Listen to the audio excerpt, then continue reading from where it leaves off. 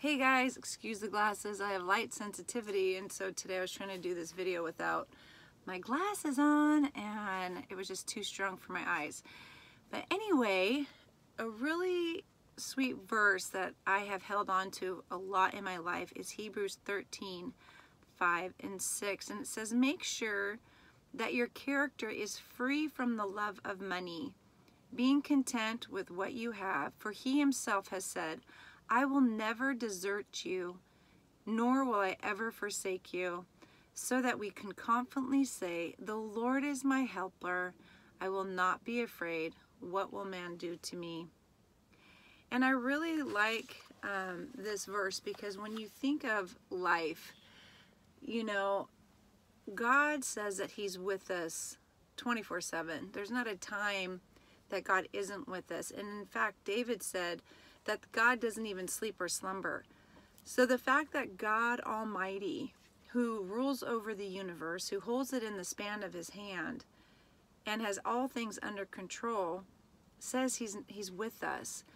And I find that this is becoming just a greater reality in my life, because as we're living under this day-to-day kind of situation that we've been all kind of reduced to in this last year, we're really pressing in for God to be with us and to take care of us and show us, you know, which way to go and what not.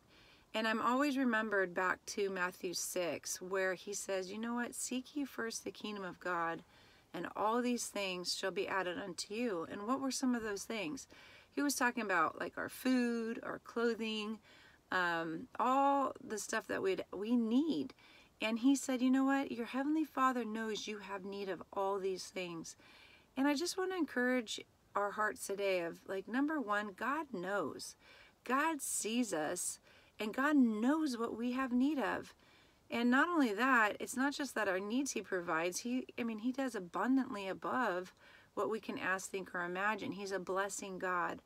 And I've, just been blessed for God just to do even the extra things in my life, that, there's no complaining here with that, because God has done exceedingly abundant above all I can ask or think. But God doesn't want our minds just so consternating on, our daily life, from food to clothing and all this stuff. He wants us to be thinking and meditating on him. And he says he's with us. And when you think of that Almighty God has all power to provide all things at all times, at any moment, that is what we have access to 24/7. And I just love that about the Lord, because he calls us his children. And not only does that, he equips us and he gifts us not only just with the Holy Spirit, but with things that we need for today. And I want to encourage you guys to go to God, to continue to, like, if he was physically here, think of him as like a shepherd, and just get as close to him as you can, being right there. And how do you do this? It's really communicating with God. It's really allowing yourself to have a conversation with the Lord in his word to build up our faith, but also pouring out our hearts on the things that concern us. The Bible says, "Cast all your cares on me, for I care for you." God cares for us. And what does that practically look like? We have the Bible example of God helping David and, kill Goliath. We see him in those fights. Many, many times in the Old Testament, God joins in on the battlefield. And in fact, I was watching a movie last night of how the miraculous miracles of Israel becoming a nation. And one story that I was watching was the army troop. I think this was in the 1967 war, or it could have been the Yom Kippur War. Anyway, they found themselves in like a landmine area. And all of a sudden, they're trying to dig it out and try to find out where these landmines are. But then this gust of wind that was super strong blew all the sand like a foot deep, so they could actually see the landmines and walk around them, and that was one of the testimonies of the miraculous things that God can do. God actually sent a wind that just blew out the sand for the landmines, and then it left. And so God is still doing these things today, and God is still able to do anything. Nothing is too hard for the Lord. So when I talk to you about God is with us wherever we go, He'll never leave us, never forsake us, I'm talking about that God who can do anything at any time. He's with us, and we're not to be afraid because God is with us wherever we go. You know, and another thing is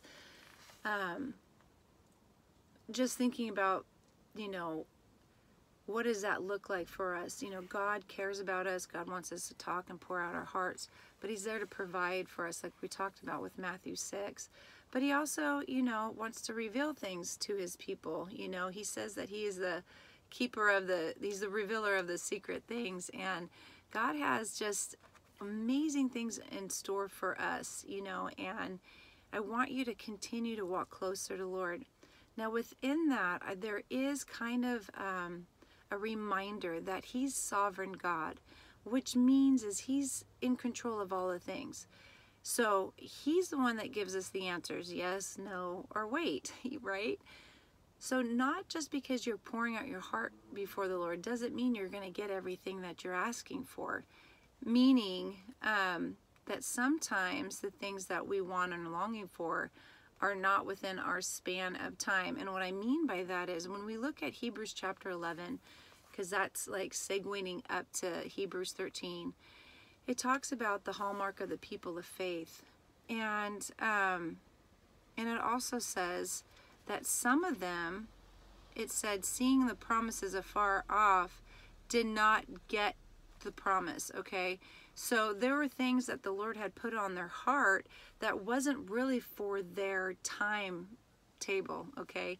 So like Abraham seeing that his descendants would be the numbers of the sand, couldn't count them, or the stars in the sky. It would be just so innumerable. But he didn't get to see the full fulfillment of that because he just had, at 100 years old, his first, it's his second son, but it's the one with promise, is Isaac. And so he just got to see him for a time, you know, being a son and then getting married, and then that was it. So God gave him these promises, but the fulfillment were for later. Like in the Old Testament, all the promises of the Messiah coming, it didn't happen until the specific time that God wanted. And so if there's a timing thing in your life, I just want you to entrust the timing to God as well. Now this, I find, is very hard for me, because there's been several situations where I have prayed my heart out for something and I didn't get the answer I wanted. You know, I didn't get to see the healing that I prayed for people. My friends have passed away, but yet my heart was so in prayer for them and so by faith just going, no, God, I know you can raise them from the dead. It's nothing's too hard for the Lord. He can do it. And sometimes He chooses to do it, and sometimes He chooses not to do it. And that's what I mean by God's sovereignty. And I want you to be careful here, because you might have given your whole heart over for prayer and just even fasting and praying over a situation to what you thought was the best end of the situation. But we have to commit these answers from the Lord or in our lives to Him, because Father God knows best. And we only see on earth side.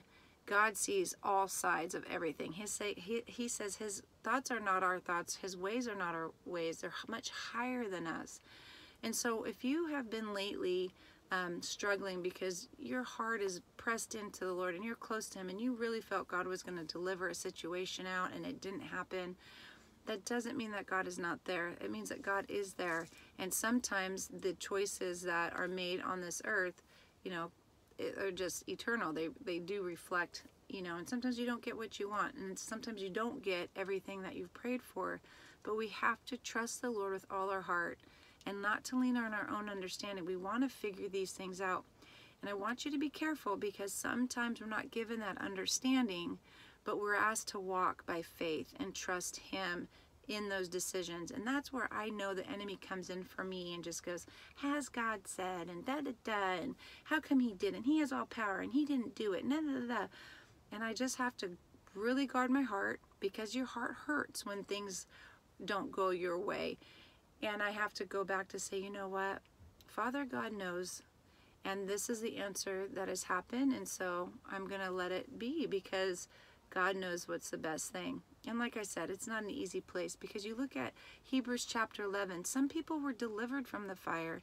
Some people were delivered from the lion's den, and some people weren't. Some people were persecuted. Some people did, you know, like it says, died in faith. They died in faith. They still held on to their faith. They didn't lose their faith. They didn't drop their faith because things got hard. They held on to it, and it said, without receiving the promises, but having seen them and having welcomed them from a distance and having confessed that they were strangers and exiles on earth. You guys remember that we are not of this world. As a Christian with Christ living inside us, even Jesus said, you can read it in John 17. He said, I'm not of this world. This is not it for who Jesus was. Jesus was, you know, before all times. He created time and all this kind of stuff. And he says, as a child, as his children, we're not of this world either. This is not our final destination, you guys. And so if the days get worse, if there is harsher treatment for those who believe and hold on to the testimony of Jesus, I want you to stay close to God. He says he never leaves us nor forsakes us. He never walks away from us. We need to be the ones that have that, just that strength to stay right by his side, no matter if it's hard. Because like these people with read Hebrews chapter 11 and chapter 12. I think it'll really encourage you guys, especially in this day and time, just to, because who knows, maybe you're gonna face a giant and God's gonna deliver it. You know, maybe you're gonna face a fire and God's gonna walk right through it. Maybe you're gonna have a storm on the sea and God's gonna call you to walk on top of it. So, you know, God can do anything at any time if he wants to. We just have to keep in faith and hold on to our faith, you know, to the very end, honestly, even if it gets hard. So guard your mind from the enemy. He wants to tell us that God is horrible and mean, and it's so not true to who God's character is. He's loving and he's kind and he knows and he sees and he hears. So whatever it is that's troubling you guys, take it to the Lord in prayer and just surrender to his will and his way, because it's perfect. And he says he makes all things beautiful in his time. So even evil that is determined against us, God says he'll work it together for good, because that's our God. And that's just beautiful. So I hope you enjoyed that. I hope you got encouragement. These are kind of harder sayings. It's not like the light and fluffy stuff, but it's really the maturing things that are going to keep you solidly close to the Lord in times of trouble. And remember, it says, in the presence of the Lord, there's fullness of joy and pleasures by his right hand. So his presence is what we need to have. So spend some time with God today. Just talk to him. You know, maybe it's through worship him, but just allow the Lord and you to communicate more and more as these days are going by. So anyway, I hope you guys get blessed, and encourage one another today, because we have today. All right, God bless. Bye.